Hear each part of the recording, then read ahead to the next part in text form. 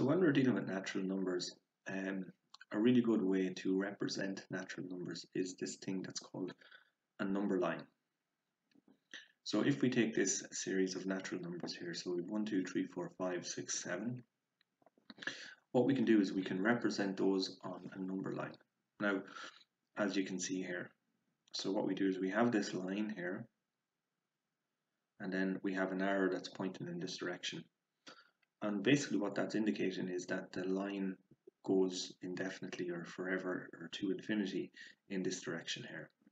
So the other thing to notice as well is that we place so each of these red dots represents one of the numbers from this particular sequence. And we place them at equal distances apart from each other on the number line. So again, this is very useful, so it is to think about. So for example, as we move across the number line, we're increasing, in this case, by 1. So these are consecutive natural numbers. And again, we can see that the natural numbers here are made up of, like, some are odd natural numbers, some are even natural numbers.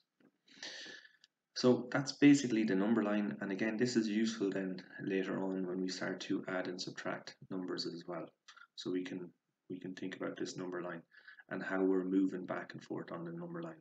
When we're adding, we're moving forward on the number line. So for example, if we wanted to add 2 plus 2, okay, we start at 2. If we add 2, we go 1, 2, and we end up here on 4. And likewise, so again, if we're adding, we're moving to the right on the number line. If we're subtracting, we're moving to the left on the number line. So again, so addition. So if we take addition, for example, if we add, let me just click out of this.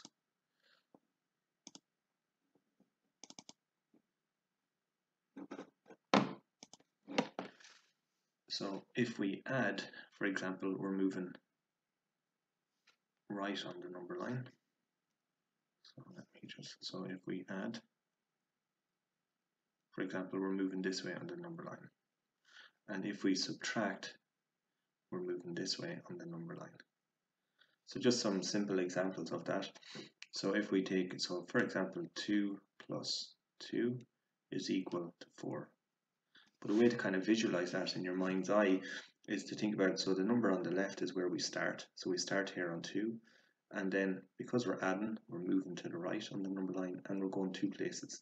So we start here, and then we go 1, 2, and we end up here on 4. Similarly, if we were to say something like this, so 6 minus 2 is equal to 4. So again, how does that work? So again, 6 minus 2, we start here at 6, and because we're minusing, we're moving to the right, and this tells us we're moving 2 places to the right. So we start at 6, and we go 1, 2, and we end up here on 4. So again, that's just a quick introduction to the number line and just some of the ways that it can be useful. It's a useful way to think about these natural numbers, or counting numbers as we've referred to them before.